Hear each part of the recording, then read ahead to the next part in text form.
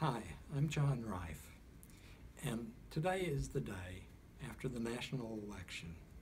And I'm thinking about that election, and I suspect many of you are too. I have 4 thoughts I'd like to share with you as we work our way through this aftermath. First thought is, whatever outcome might have come from the election yesterday, it would not have solved all of America's problems. Whoever got elected, we would still be facing deep, sometimes intractable, but perhaps not always intractable problems. And so we are facing deep problems, and they may seem intractable, but not all of them are. That's first thought. This is a reminder because you all know this. Second thought is a short story. Miles Horton is the person who founded a place called Highlander Center in East Tennessee. And Highlander Center began as a place for factory workers in the South to come together to figure out how to organize and address problems they faced. Miles built the capacity of Highlander Center to bring together black workers and white workers in one place in the 1930s when that wasn't done in the South. And Highlander morphed into one of the cradles of the civil rights movement.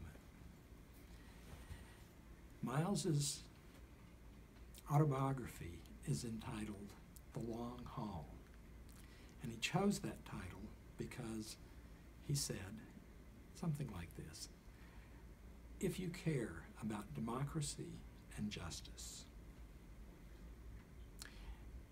you have to commit yourself to work for those things over the long haul, because you will be needed working for those things for the rest of your life. So today, we face, just as we faced before the election, the long haul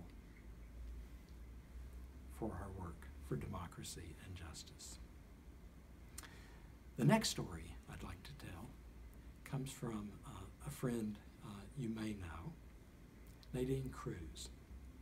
About 20 years ago, I had the opportunity to hear from Nadine a story about her youth as a college student in the Philippines, which is her native country. And during the time she was a college student, she got involved in the revolutionary movement seeking to overthrow the dictator, Fernando Marcos.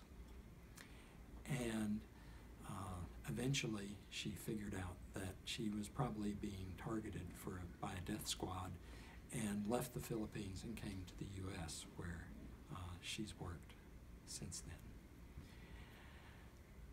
She told me that while she was part of the revolutionary movement, someone told her, sometimes conditions are such that the movement for change can make great strides, that you can organize lots of people and mobilize them to join you and work together to progress toward a vision of a better society.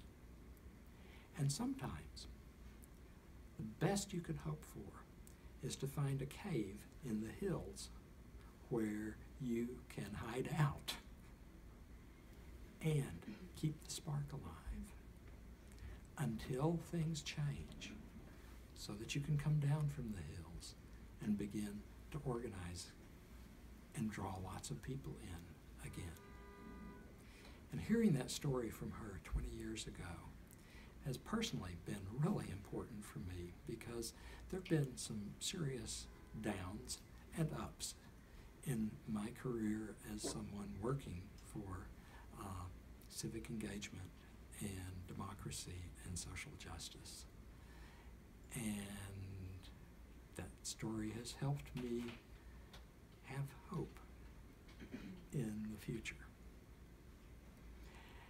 And the final story comes from John Dewey, who exactly 100 years ago wrote a little essay called "The Need of an Industrial Education in an Industrial Democracy," because in 1916 the U.S. was an industrial society, and so he was thinking about, as an industrial society, what kind of education do we need? And he starts off by saying, well, clearly people need to learn the things that will fit them to hold jobs in our economy, to be able to support themselves and live reasonably comfortable lives, and to contribute to the economy that supports us all. All that's in his first paragraph. And he says, other people talk about this, I'll let them tell you more. What I want to talk about is what does democracy need from the people who make up the society? And what democracy needs is for the people to have the understanding in a way that they can act on it, that it matters if we work together with other people to create a common good. He says to have that conviction and act on it requires a whole set of dispositions that, unfortunately, do not grow on bushes. So, those dispositions have to be cultured, they have to be nurtured. And that's the job of education. So he concludes this part of the essay by saying, democracy must be born anew with each generation, and education is its midwife.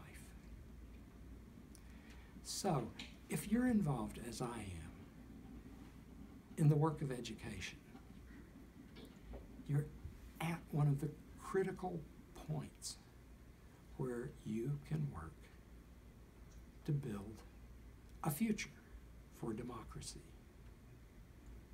And if we can work together to build that future for democracy, we can enjoy the fruits of it.